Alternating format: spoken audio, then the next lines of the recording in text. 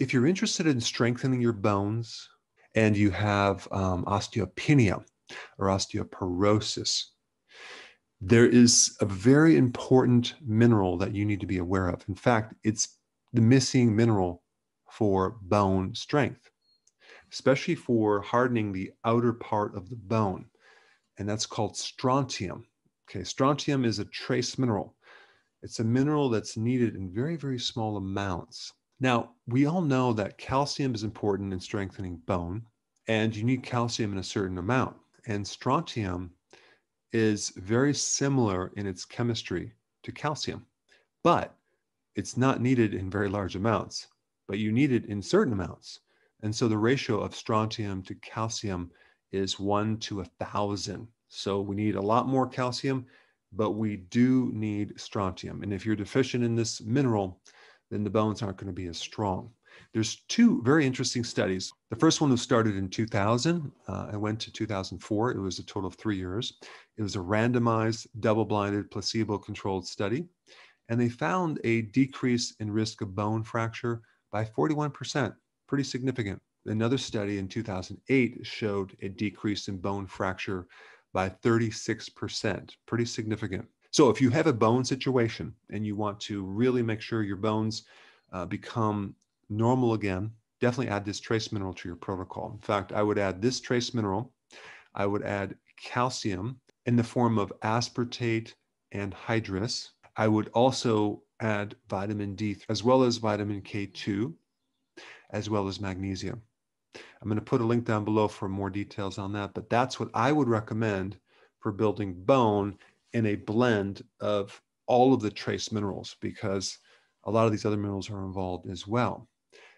Now, the interesting thing about this trace mineral, strontium, is that it's also involved in a very specific type of phytoplankton called acantharian.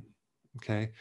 Now, this microorganism, which is not really plant or animal or fungi, it's this other thing, which I don't want to get into, but it's a living organism, and it's a microplankton, which is a very, very small of plankton. Normally, plankton lives in the sea, and whales and other fish consume it, and it fossilizes, and it ends up in the bottom of the ocean. And it's normally high in silica. However, this specific phytoplankton, it's not made with the normal silica that other phytoplankton use. It's created with strontium. So it's very, very unique. And the architecture of this microorganism is fascinating. It's these brilliant designs that are multicolored with blue and gold.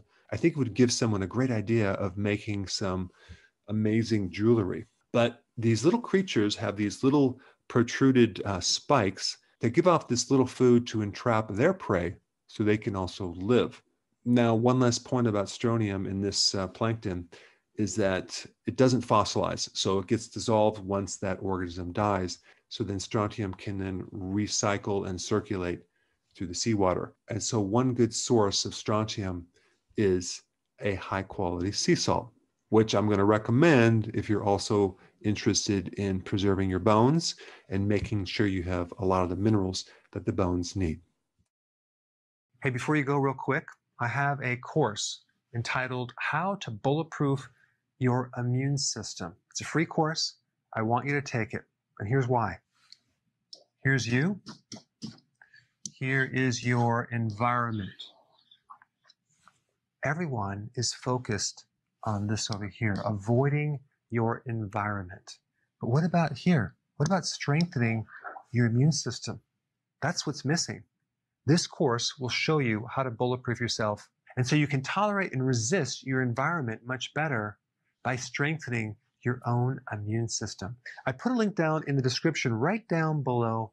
Check it out and get signed up today.